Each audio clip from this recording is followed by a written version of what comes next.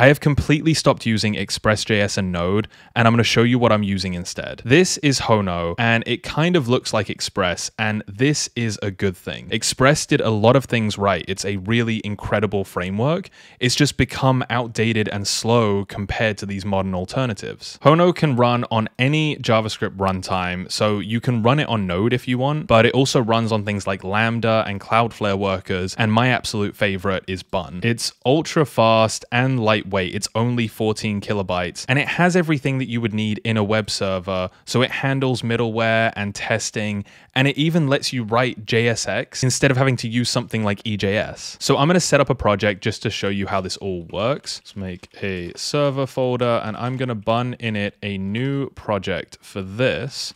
And let's just open this up in VS Code. So this is a minimal bun project, and we can set up an HTTP server by calling bun.serve and passing in a fetch function. And let's run this on port 3030 instead. And I am going to run this with bun watch index.ts. So we got that console log coming out, and this is running on port 3030. So that's how easy it is to set up a server on Bun. But now let's add Hono to this. So I'm going to bun install Hono and go back here and import Hono from Hono. And it's going to feel a lot like Express. The first thing I do is create a new app. And then this just plugs straight into Bun Server. So instead of putting a custom function here, we're going to pass in app.fetch from Hono. And now all HTTP requests coming into the Bun Server are just going to be handled by this framework, which gives us a much nicer API. So let's go back over to Hono. Let's look at routing real quick. And you can see that you get all the route methods that you're already used to. There's tons you can do with all this. I'm just going to set up a basic route for now. So let's go app.get hello. And then instead of rec-res, we get this context object. And then we can use one of the helper methods. So let's return some JSON here, hello world. And this is all in TypeScript. It's all type safe. Let's see what actually happens now if I go to /hello, and we get that JSON response. And let's go back to Hono, and you can see it basically has all the features that you would want from Express, including these groups here. So I'm actually going to copy this example because I think a common thing in Express is to make a routes folder and then organize your routes in here. So this example has books.ts, and I'm just going to dump this in here. I need to import Hono. I create this new router using Hono, and then I set up a bunch of routes. I should actually export this. So let's export default book, and then in my index.ts, I can just import this app.route books book router. Perfect. So now if I go back into the browser, I can go to /book, and it gives us this text that's coming from the routes over here. So this API should be really familiar, except that instead of rec-res, we now have this context object. Let's go back to the documentation. We can see all the things that context gives us here. So all incoming data and outgoing data is handled through this context object. And it's a really convenient object to use. We can return JSON, we can return HTML, which is also how we return JSX. And somewhere down here, yeah, there's a streaming API. So this one is really cool. I'm just going to copy all of this code here because I used this recently to set up a GPT app and stream down the LLM response. So I'm just going to set up a loop here. Then we're going to await stream.writeLine hello I, and then we'll sleep for 1 second. So if I delete the rest of this code, I'm going to call this /stream. If we go back into the browser now, we should be able to see an HTTP response being streamed down to the client. So let's see, hello 0, hello 1, and this is working. It streamed all of those down incrementally like you see modern apps doing, and this was so much easier to get working on Hono than it has been on any other framework I've tried using. Let's look at the next thing here. So there is middleware.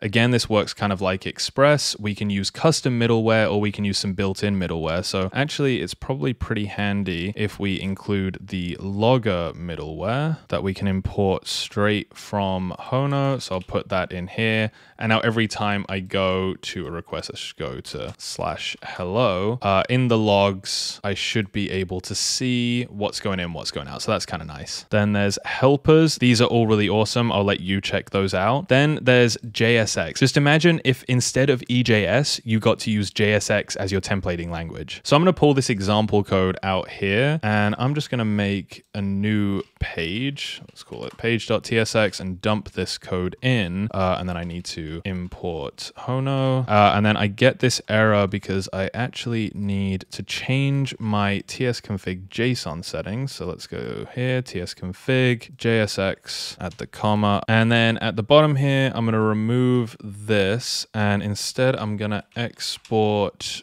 default top. It looks like this is called. So I'm just exporting the JSX component out of this. And then in my other file, I'm going to import top from page.tsx. And I'm going to paste in that code. And I think that any file that uses JSX needs to have the extension TSX. But now I've got my normal route set up. And then right here, when I want to render some HTML, I can use this JSX, which is awesome. So let's just make sure that worked. If I go to the root route here, I get that JSX page rendered. And this isn't a replacement for something like Next.js or Remix, but it is a really nice lightweight solution. And it does support a bunch of React features. Like you can use async components. It does have support for suspense, but it's really just a lightweight layer that is going to render the JSX as HTML and send that down to the client, which means there's also no client-side JavaScript here. So if you did need to run React in the browser, you would probably set up a Vite application with your Hono server and have those two work together. And leave me a comment if you want me to make a tutorial on how to do that. So let's check out testing now. Because if you've ever tried to test an Express app using Supertest and Jest, this is basically the better version of that. So it's all built in already. I can just take one of these examples. Let's go for this one. And at the same time, I'm going to open up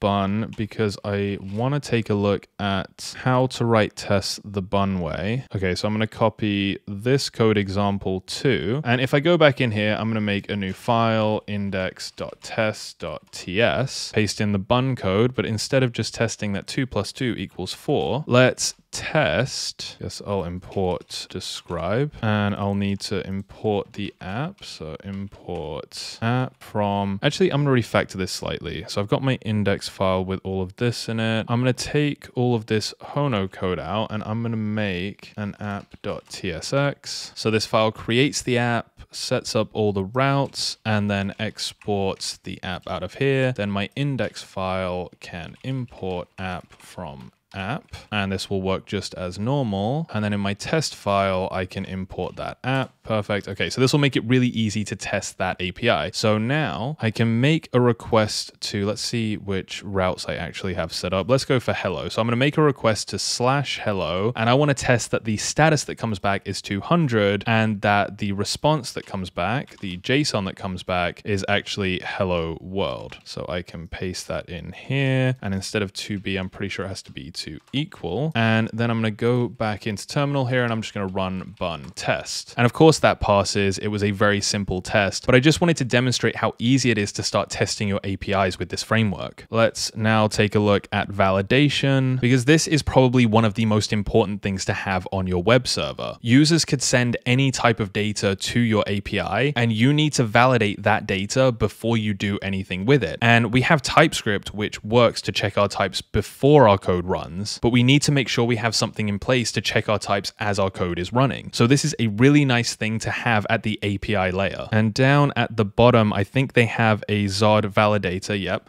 So we have to install this middleware. So I will bun install this, and then I'm just going to copy this code to demo how it works. So back in app, I'm just going to dump in this route here, and I'm going to need to import this validator, paste that in at the top. I also need to make sure that I have Zod installed, and I need to import that as well. And then this is complaining because I'm not matching that signature, which is a really good thing. So let's just return something out of here. And then this works in a really similar way as before, where I have app.post, I have my route, but now I have this validator middleware in the middle that is going to make sure that the data coming in, and actually probably make sure this is JSON data has to be a JSON object with a body property that is a string. And if this requirement isn't met, then it's going to send an error message down to the client. And that leads into the next awesome feature of this, which is RPC. So if you did set up something like your React app with your Hono app, you can export the type of the route that you create with the validator. And then in your client application, you can import that type, import the Hono client library, and then you get type safety on your client as well as your server